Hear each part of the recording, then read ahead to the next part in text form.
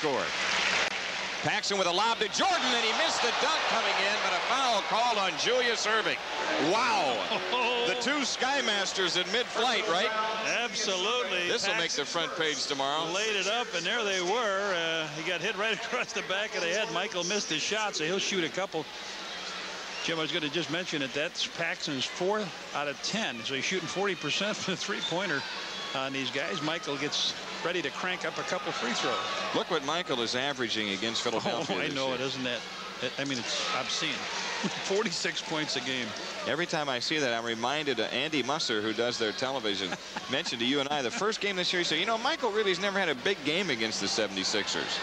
And I said, well, Andy, I know his rookie year he had 40 in one game.